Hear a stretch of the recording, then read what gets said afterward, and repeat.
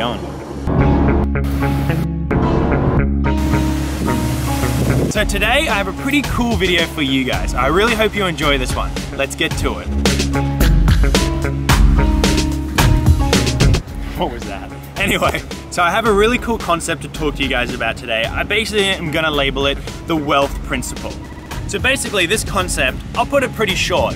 What I do in life, what I kind of follow by, is doing everything for yourself. You know, sort of using your resources, sort of using everything to get to your endpoint on your own without that really structured help that we're so used to.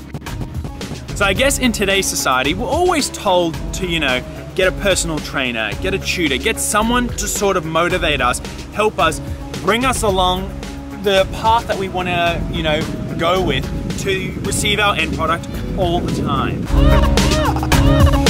So I guess you guys might think, yeah, this is a bit confusing. I don't really know what you're trying to get at here, Slaiman. Let me lay it out for you. For myself, when I wanted to start gymming, when I thought, you know, it'd be awesome to sort of get a better physique than once what I was ages ago, I never really just sort of went to a personal trainer, paid them money, and got them to train me to what I wanted to become. I used my resources, I watched YouTube, I talked to people, I read things, and basically I constructed my own plan to get to the end goal that I wanted. I feel that this sort of phenomena, or this principle, allows you to sustain that end product so much better than what you would, you know, sort of grasp by having someone else tell you what to do the whole time. So let's put it in a sort of different example to make it even clearer for you guys. Say when you're in high school and you have assignments, you have exams, you always get, you know, sort of homework questions to do outside schooling hours.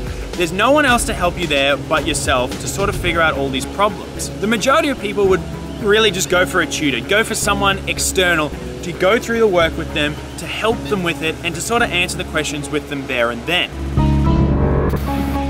So what I used to do while my friends were, you know, discussing the problems with each other, sort of grabbing answers from whoever had completed it before, I used to search online that very question, see what I could find, construct my own sort of ways to solve the problems, so that pretty much the whole process of it all was embedded in my brain, and from then on I was able to do it with no sort of hesitation at all. I think that this is a really, really cool thing to sort of make yourself do, to sort of make yourself the master of every sort of realm that you want to become the master of.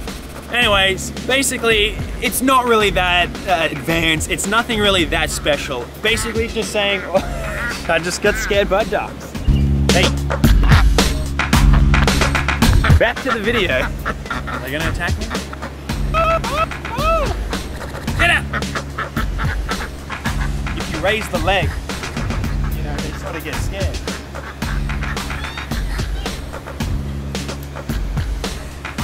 Slaiman, the duck catcher. Basically, this stuff isn't too advanced. It's not really, you know, the be-all and end-all of what you guys should be doing forever. Honestly, just do what you want to do. Do everything yourself. Stop worrying about other people. Stop worrying about getting someone else's help. Learn to do things yourself. You will become the master of everything you want to do by just following that sort of, I guess, advice. Now let's do it.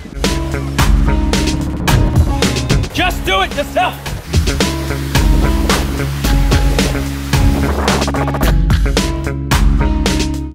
Just do it yourself. Just do it yourself.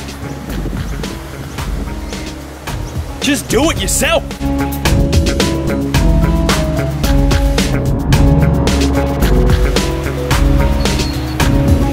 Just do it yourself, man. Do it yourself.